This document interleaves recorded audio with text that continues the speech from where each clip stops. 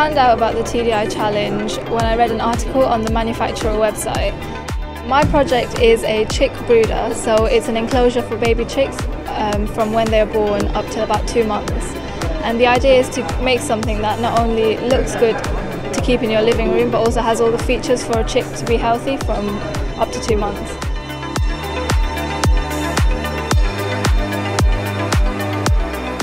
My project is a unique and contemporary shoe storage system. I think it's something to be proud of, and it's really encouraged me to go further with design and technology in the future.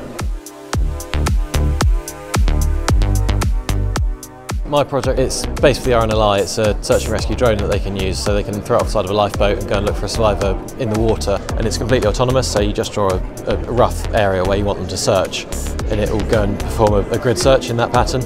And then you can look at a live video coming back from it and find your survivor in the water through a thermal camera. My design brief was a no-powered amplification unit. I made it with different materials. My end product amplified sound a lot louder than I thought it would do. Our project was the binaural soundscapes of the blind. So effectively what we did was we just made goggles that had sensors that help blind people sort of get a greater spatial awareness of their surroundings.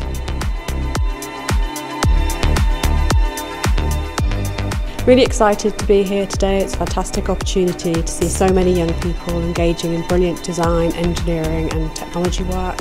Some fabulous projects, some really switched on kids that are learning skills that hopefully will stand them in really good stead for now and in the future.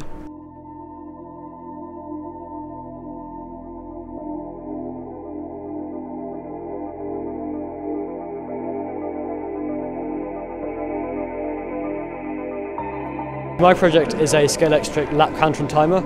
I designed the circuits in AutoCAD Eagle, prototyped them on a breadboard, designed the case on 2D design, got that cut on the laser cutter, glued it together, sanded the edges down, put it all together.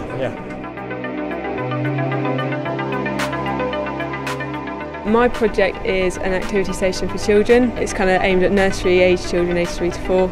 My thought was to provide them with a unique and innovative area where they can work and play and get them involved in the nursery environment. My project is a Bluetooth bike indicator.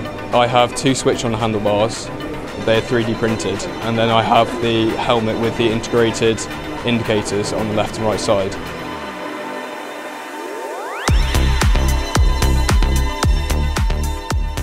My project is for my GCSE DT, and I wanted to make task writing for a desk or a table, and with the 5 bars of lights it means there's no shadows produced, and the curved 90-degree arc radius really adds to the design.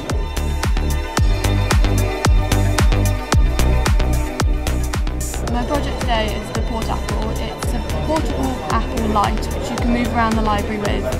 And once the battery inside has died, you can put it back on the base and it will charge back up, and then you can continue using it around the library.